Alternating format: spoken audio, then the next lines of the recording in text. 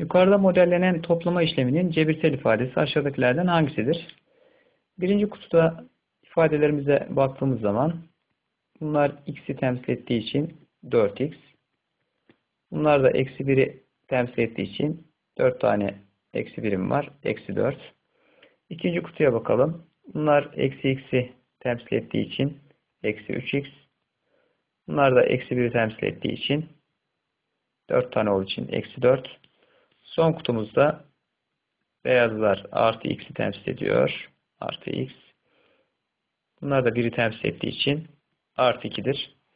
O halde 4x eksi 4 artı 3x eksi 3x eksi 4 artı x artı 2 şeklinde ifadenin cebirsel ifadesi bulunacaktır. Şıkları incelediğimizde A seçeneği doğru cevaptır.